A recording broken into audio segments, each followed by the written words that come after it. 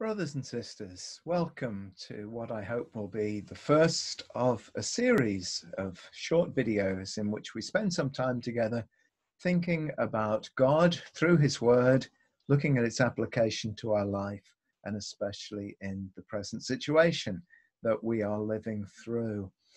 The priority for Christians, whatever is going on in our lives, is that we should seek to know God and know Him better through our Lord Jesus Christ. We get to know Him as we listen to His Word and put it into practice.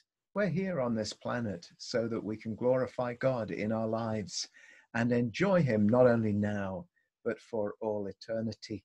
And the present coronavirus crisis is not a reason why we should stop doing these things or be deflected from that focus, but rather I want to encourage you to see it as a stimulus to do these things more and more. Let's press more deeply into Christ through these days. To do this, we're going to be looking in God's Word, and I'm proposing to share with you on a fairly regular basis some thoughts from the book of Philippians. We call it a book, but actually it's just a short letter that Paul wrote to the church at Philippi. This was a church that he had planted some 10 years earlier. He was in regular touch with his friends there, and he wrote this letter to say a thank you to them for a gift that they had sent to him and to encourage and help them, direct them a bit in some difficulties that they were facing. But why are we diving into God's Word at this particular point? Why the book of Philippians? Well, a couple of things have drawn my thoughts in this direction. And the first is that Paul, like us, was living through a time of lockdown. For Paul, it wasn't coronavirus, it was Caesar that was responsible for his lockdown. Caesar, the Roman emperor, had put Paul in jail. We don't know exactly where Paul was imprisoned, or it may have been a house imprisonment, but we do know that he had been told, like us, in no uncertain terms, by the government, you must not leave your home. In fact, he was chained to a guard night and day to make sure that he didn't go anywhere. He couldn't travel. He had to depend on food deliveries to his house or his prison, wherever that was.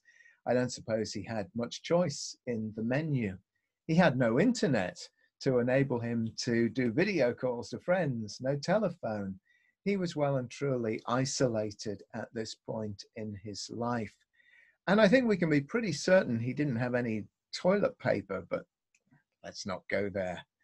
On a more serious note, he was facing a very real threat of death, not from coronavirus, but from the executioner, because Paul was on trial for his life and he was awaiting the verdict. So he writes this letter from lockdown, and that's one of the things that draws me to it at this present time. But something striking that pulls my heart to this letter is that it's in this letter, out of a situation of lockdown, under the threat of death, that Paul writes the famous words, I have learned to be content. And it's in this same letter that Paul writes, I rejoice. And yes, I will continue to rejoice. In fact, this letter is full of joy. It would be too much to say that it's the theme of the letter, but it's certainly the background music. And it prompts me to ask the question, what was it that Paul knew about living through lockdown that we need to know at a time of lockdown that will enable our hearts to be full of joy also? And I think that the answer to the question is really quite simple. Paul's heart was full of joy because his whole life was full of Christ. See, Paul knew that the big C ruling his life was not Caesar. It was not circumstances. It was not coronavirus. It was Christ.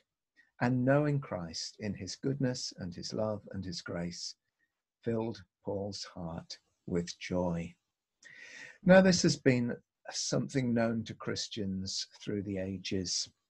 We may be new to this present crisis, but Christians, whether through public events or through personal circumstances and difficulties, Christians for 2,000 years have known this secret that when we are in Christ, Christ who is the King, Christ who is the Savior, Christ who is the resurrection and the life, then the story must end well for us.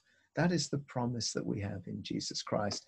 And that can fill our hearts with a deep joy, even when we're battling through very difficult circumstances.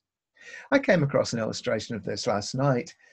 Current bedtime reading is a book by Amy Carmichael. The book is called Gold by Moonlight.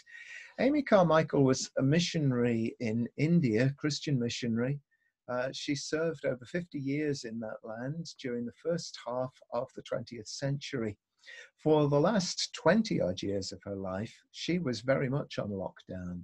She was involved in a serious accident that left her crippled, bedridden, and in constant pain for over 20 years.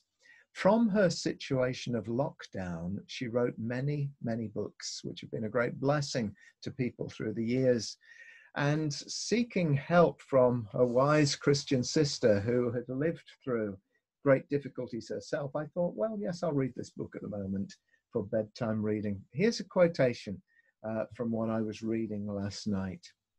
Amy, writing from her own confinement, says this: "We are always moving towards unimaginable happiness, though as yet we see only a shadow of good things to come, not the very image of the things, but they are eternal in the heavens.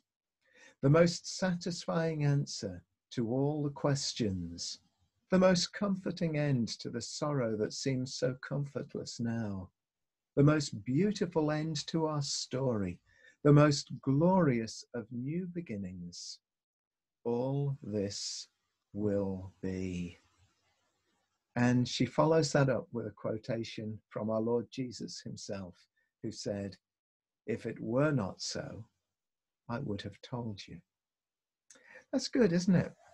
Ponder that. We are always moving towards unimaginable happiness. Jesus promised that we would share his joy. That's what Paul knew in his confinement. That's what Amy knew in her experience of lockdown. And we can know that too as we focus on Christ. He himself said, "If it were not so, I would have told you." Well, as we read through Philippians together, we'll find it's full of Christ. And as we ourselves are filled with Christ, so our hearts will find renewed joy. Let's pray.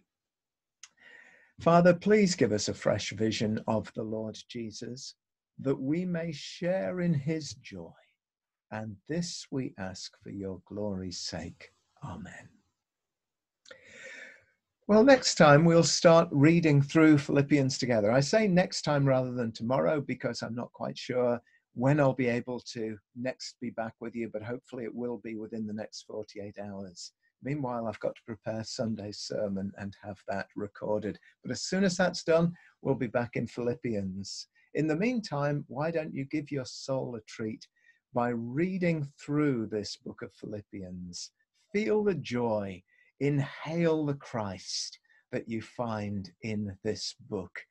Breathe him in and you will breathe out peace and contentment. God bless you, dear friends. Bye for now.